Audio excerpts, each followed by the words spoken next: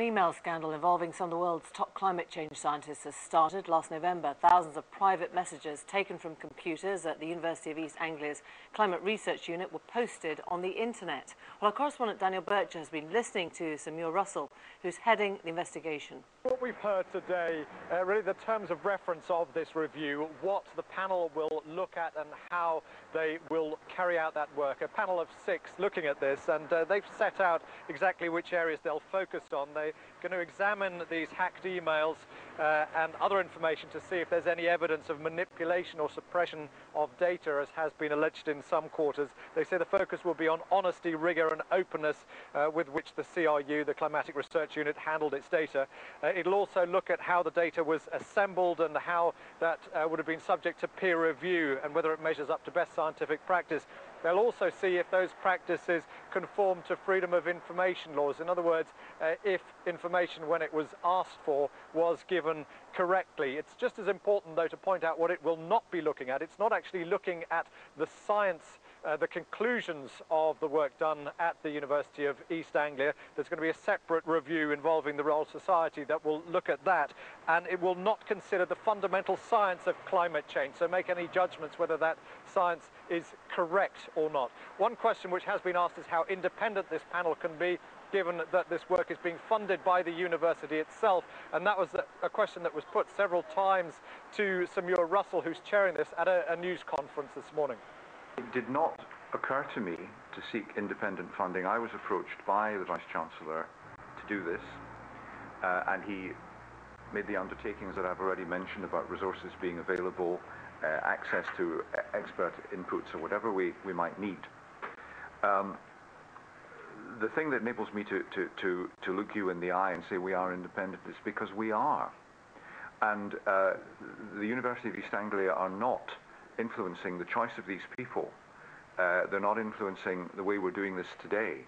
They're not influencing or anything to do with the setting up of the website and the calling for evidence, and they won't have anything to do with the consideration that we give. Now, you might very well say you'd expect me to say that, but I can only say that I earnestly believe that to be true. Now, the University of East Anglia has welcomed the start of this review, and the Vice-Chancellor of Research at the university, Professor Trevor Davies, said that he had confidence in the university's science. We wait to see what the outcome of the Samuel Russell review shows. In terms of the science, I have no concerns whatsoever. I think that some of the remarks that have been picked out of the emails appear to be unfortunate, but they are highly selective remarks from a very small number of emails. Now, as to the wider context, the panel say that it's not only looking at what's happened in the past, but there'll be recommendations for best practice in future, and that may have broader implications for scientific institutions carrying out other work as well. A senior civil servant is investigating whether scientists at the University of East Anglia conspired to beef up evidence that climate change is man-made. The allegations arose after a series of confidential emails were posted on the internet last November. Well, head of the investigation, Samuel Russell, said the aim was to understand how the handling of the data affected the climate debate. The aim of this is to understand how scientific data was handled, stored, used, made available, how it contributed to the development of scientific knowledge, which is an essential building block of that big debate about climate science and all the other issues that have come out about the climate over the last few months. This is one of the building blocks, and we need to be sure that it's a solid one, or if it's not a solid one, what needs to be done. Well, Emma Birchley is at the Science and Media Centre in central London, where the review is taking place. Hello to you, Emma. So just for clarification on this, the panel will be looking into how this information came into the public domain, or the information, how much credibility it should have? Well, the actual issue of how this information became public, how the database was hacked, is actually being investigated by Norfolk Police. and when it comes to the scientific evidence appraising that, that's being done as an independent investigation that's being put together by the University of East Anglia alongside the Royal Society.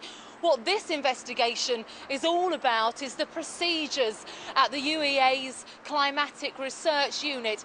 This is a world-renowned unit which has a great deal of respect. Then in November, more than 1,000 emails are leaked, 3,000 other documents, and the suggestion from some of those emails that were made public was that data was being manipulated. So today we were given the framework of this independent investigation that's going to be carried out. Now, first thing they're going to do is look and see if there's been any evidence of poor scientific practice. So was any of the data suppressed or manipulated? They're also going to look at freedom of information procedures because one of the main issues here, and one of the things that the climate change skeptics have real issues with, is the fact that it appeared from the emails that certain data was going to be deleted from emails to make sure that it couldn't be released to people making requests under freedom of information legislation.